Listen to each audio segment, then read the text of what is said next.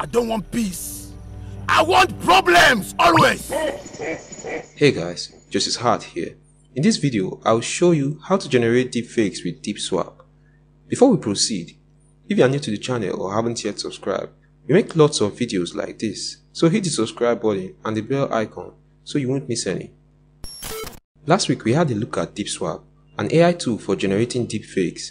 Then I was unable to utilize DeepSwap's face swapping abilities. However, today I have been given some free credits, which are all you would need to utilize this tool.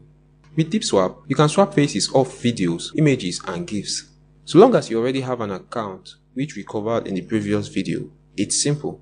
Click on Faceswap, then click on Upload and select either a video, a photo or a GIF file. Once the upload is done, the selected file will be displayed or played if it's a video file. I want problems. Now click on Add Face to select the face you want to swap.